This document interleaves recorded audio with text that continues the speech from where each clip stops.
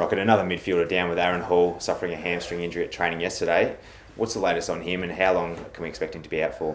It looks like it's only a minor one, but it'll be two weeks probably after this game, so 3 games. Yeah, it's a bit unfortunate. Our 6 best midfielders now out, so puts a lot of onus on the inexperienced guys we've got there. But one thing about the group, they've shown a lot of spirit, and players have come in have really grabbing their opportunity. So hopefully we can do that again. Those younger midfielders will have a pretty big challenge. Fremantle still have a solid midfield with the likes of Mundy, Neal and Hill.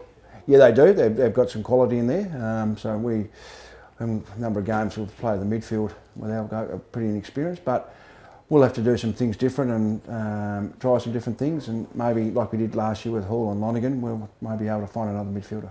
Josh Schoenfeld gets his debut. What's your message to him before the game? Just to keep it simple for him.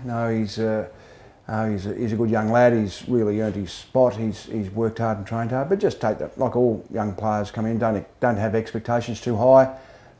Some of them put a lot of pressure on themselves.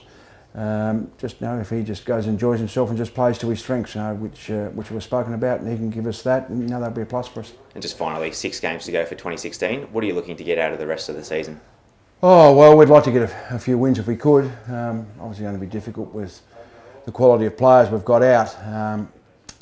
So those couple of games we think we can, good chance of winning. But I think the main thing is we can try and play some good football. We can compete really hard, and I think with the younger players we'll get something out of the end of the season. Thanks for your time. Thanks, mate.